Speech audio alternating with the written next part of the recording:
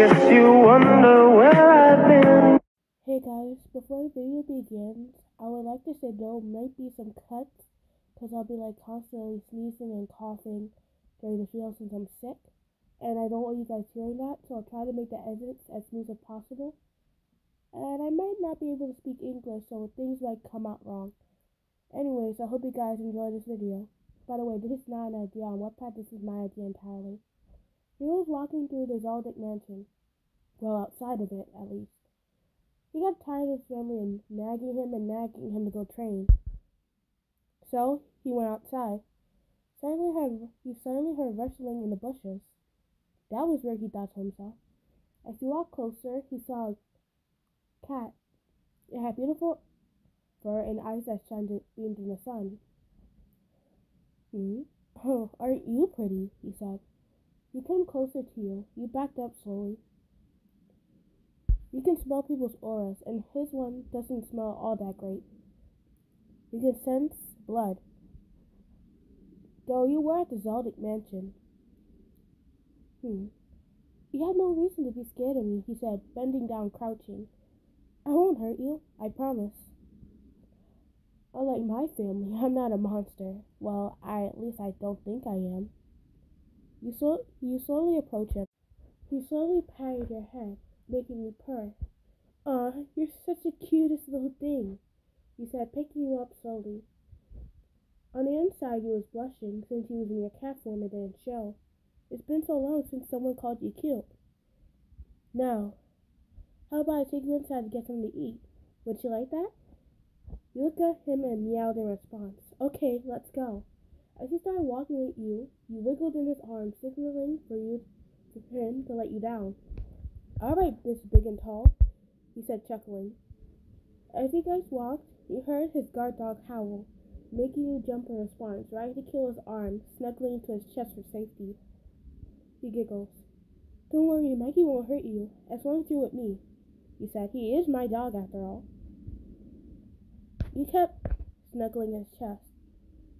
All right, I guess you're not Miss Big and Tall anymore, he said, rolling his eyes. Use your paw to smack one of his arms. Hey! I guess you can understand what I'm saying. You're a sassy one, aren't you? You looked at him in innocent eyes, you meowed. He carried you inside and gave you fish. Now, let's take you in my room before my parents notice you. Or the pig, my older brother Maluki, or the pinhead. As he took you to his room, he sat you down on the bed. Let's see. He took out a box and opened it, making it flat. He put a couple of pillows and some blankets on it. Here, come down here, he said, patting it. You jumped down. The blankets and pillows were so soft. You nestled right on top. He chuckled to himself. Every time he looked at you and chuckled, you felt yourself smiled inside. You meowed happily out loud. I guess you are happy. Well, I have to keep you hidden, though. I don't want my family taking you away from me. You're one of the best things that ever happened. I mean, I don't really have a lot of friends other than Gon, Karapika, and Liario, and my younger sister, Aluka. But I don't mind having you around, he said. He kept petting you until you laid on your back and made him pet your belly until you swat his hand away. Why are kittens so feisty when I do that? You meowed in response. He sighed. Well, I really have to get going. I have training to do. My parents won't get off my back until I do it. Just stay here, little kitty. I'll be right back. You can wait for me, he said as he left the room. He smiled happily as he tried to take your nap. It's been so long since you've been in some place so warm and so cozy with someone who actually cares about you. As days passed on, Killua started training more. As soon as he always come back from training, he looked so injured. You noticed there's burnings on the back of his hands and sometimes scratches on his legs. You meowed at him every time he came back inside It was not a happy meow, but it was a worried meow. I'm alright, he always says, as he sat down and bandages his wounds and comes and pets you and feeds you. But you didn't like this. You don't like seeing him upset. Every time he comes back, he looks so sad until he starts petting you. You're glad that you made his day, but you don't want him sad to begin with. You wanted to know why he was sad in the first place. So next time he said he was out to training, you try to be silent and follow him. You followed him to where Illumi was training him. You saw him use Killua's powers of almost break his arm so badly. Having pins thrown at him, cutting his flesh if he doesn't move fast enough. You saw the horrid sight. You quickly ran back to Killua's room and hid. How would anyone do this to Killua? Killua of all people. He was so nice to you. He didn't deserve this, you thought to yourself. You decided to take the liberty. You took yourself into your human form. And you stole money from Illumi, because you had a vendetta against them. You went outside with a hoodie on, Killua's hoodie. You liked it. It smells like him. You shook yourself out of the thought and went to the chocolate store. You bought his favorite chocolate robots for him. As you left, you quickly placed the chocolate robots on the bed and left him a note. Then you quickly slipped into your cat form and went back underneath the bed and waited for him, your tail wagging about how happy he would be. As he came back, you heard the door creak and looked up to see it was your favorite person in the whole world, Killua. You yelled happily this time. Hey, listener, he said with a smile, a weak one, until his eyes landed on what's on top of the bed. Hey, listener, come here, he said, patting the bed, signaling you for to jump on. You came out from underneath and jumped on the bed. What's this? You opened the box and saw the note. Dear Killua, I know you've been facing hard times, especially with your family. I wish you the best. I cannot reveal myself to you for now, but I hope these chocolate robots will make you feel better. He opened them. It was his favorite chocolate robots, and his favorite flavor too. You know who did this? Killua said with a smile on his face.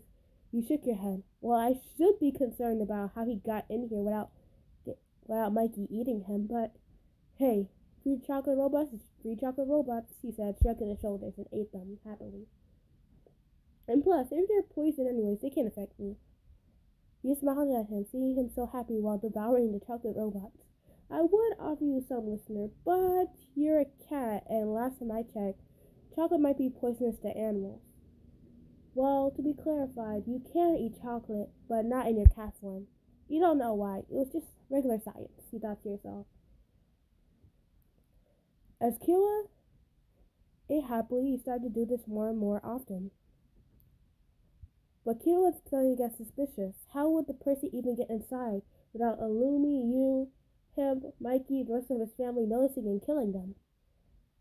That suspicion started watching, but he didn't catch anything, mostly because he was too fast. Illumi never suspected why his money was disappearing. He never spent it anyways, and he didn't care much. He thought Maluki just took it. One day, Killua arrived back from training early as he was putting the gifts on his bed. Who are you? He barked. You was in your human form, so he didn't recognize you. Killua! He bursted out. You wasn't expecting him to come back so early. Who the hell are you? He looked around. What the heck is my cat? He said, his claws now out. Now he's pissed. Wait, Killua, I can explain. You don't explain shit, he said. Where the hell is listener? His voice tone rised, causing you to get scared and change back into your cat form. What the hell? Listener? He made direct eye contact with you. You're a human? Or a Neko of some sort? You didn't respond, you just slowly nodded your head. Why the hell did you even tell me? You sighed, and you started talking in cat form. How scared you're gonna throw me out?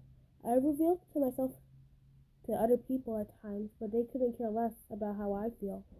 Just throw me onto the street, like the animal I am, you said, sighing. I would never do that, he said. Pick you up and put you on the bed. Now tell me all about yourself. You started to tell him about yourself, and as days went on, he didn't mind your human form. Of course, it scared him every now and then. Usually you just used it to scare him to sneak up on him since you were soft on your kitty paws. But he grew a liking to you and realized you can't eat chocolate robots. He sighed, knowing that he had to share now with you. But he couldn't resist your cute face while he was eating them, so he didn't mind as much. Hey, listener, he said. You guys were on the roof of his household. It wasn't really cold, but it wasn't really warm either, so you guys were huddling up for warmth. Yeah? I brought you a gift. Can you turn into your cat form? Okay. He opened the box. It was a beautiful color. It had jewels embroidered into it, and it had listener on the top of it. It was so pretty, you said to yourself. Yep. He turned it around, revealing his name, and it said, Property of Killua, and it had his number on it. Now you can turn back into your human form. The color looks still good on you. I made sure it was good in both sizes. Oh, thank you, Killua, you said happily. You know what this means right now? What? You said, raising your eyebrow. That means you're officially my kitty and mine alone, he said happily. Making your face turn bright red, he chuckled. Well, since you put this collar on me, you're my human and my human alone. Now his face turned pinkish. You guys both chuckled. I'm so glad to be your owner. You know, Killua, that sounds weird when you say it out loud. Yeah, it does, Killua said, rolling his eyes, laughing. But hey, I'm glad to be by your side, he said, literally. Me too. He rested his head on his shoulder. I love you, listener, he said, quietly. He didn't know you were still awake, because both of your eyes were closed as he rested your head on his shoulder. I love you too, he mumbled. His eyes widened in surprise, seeing that you were still awake, but he didn't complain. He just patted your head as he always did, making you purr. Hey guys, so sorry this skit was a little messy. In the original cut, I was going to make like a Lumi catch listener, but in the end I didn't do it because I realized how long the video was getting. But I hope you guys enjoyed this anyways, and I'll see you in the next video. Bye guys.